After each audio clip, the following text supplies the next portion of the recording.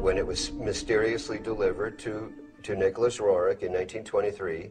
He carries it around. He ends up going to India with it. By 1929, he's had this huge building, a 29-story Art Deco building built for him in New York City by Louis Horch, an investment banker, with a cornerstone prepared to have this sacred casket bearing the stone and other artifacts sent from India, because he's now taking it in 1923 from Paris to India, and placed in the cornerstone for posterity.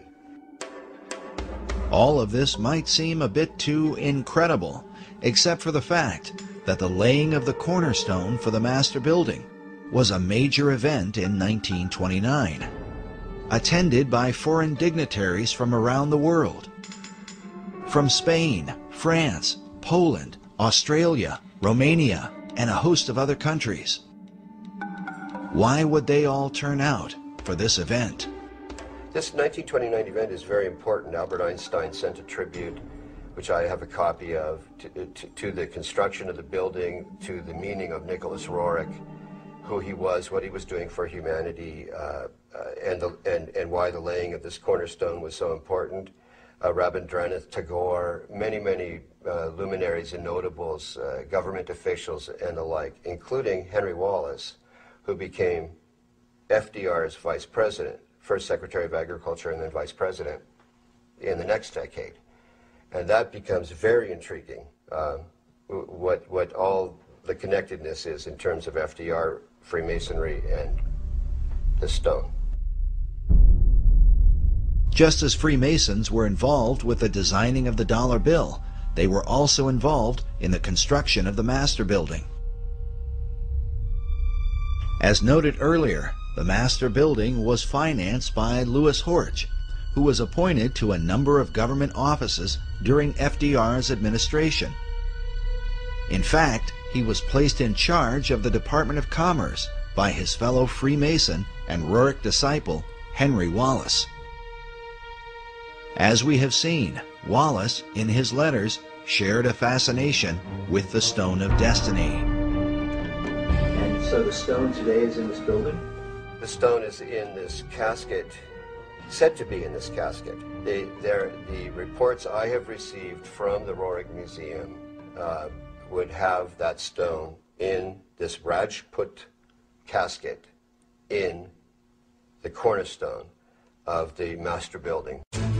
The interest of men like Albert Einstein, Henry Wallace, and not to mention all the foreign dignitaries becomes quite intriguing when one considers the full contents of the casket that was said to be placed inside the cornerstone. I'm familiar with the ingredients of the Rajput casket by having read letters from Zina Fosdick and her own notebook entries, and also because Aida Tolskaya herself, one of the co-curators of the Roerich Museum, wrote out what Zina Fosdick had stated they had placed in the Rajput casket in Darjeeling before it was delivered to the city of New York to be placed in the cornerstone. As Buff Perry explained, the letter that describes the contents of the casket comes from Zina Fosdick, a longtime devoted disciple of Nicholas Roerich, who would later become the director of the Roerich Museum. The museum photo collection is filled with images of Fosdick alongside Roerich while they were in Darjeeling, India, where the casket was prepared. As such, it stands to reason that she would have known the details of what they put inside.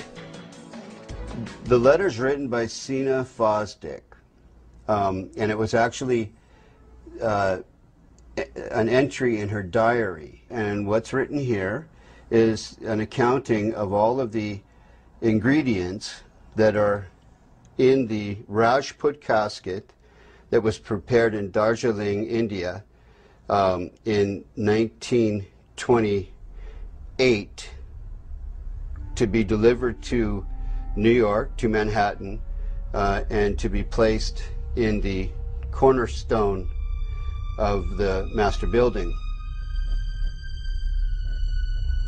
There are a lot of interesting things that were placed in the Rajput casket. For example, an image of Maitreya printed on Tibetan paper. As we showed earlier, in the occult belief, the Maitreya is said to be the last Messiah that will come. The Maitreya is seen as the final deliverer and incarnation in the Buddhist tradition.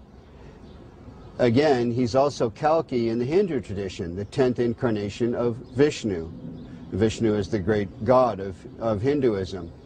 So they're not mixing up Jesus with Maitreya, but they are seeing Maitreya as a messianic figure, a world Messiah who would answer all of the expectations of all the world religions at one time.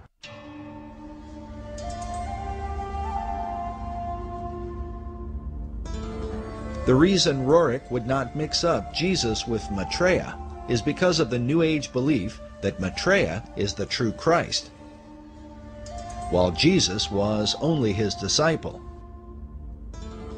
This is also the teaching of Scottish mystic Benjamin Creme.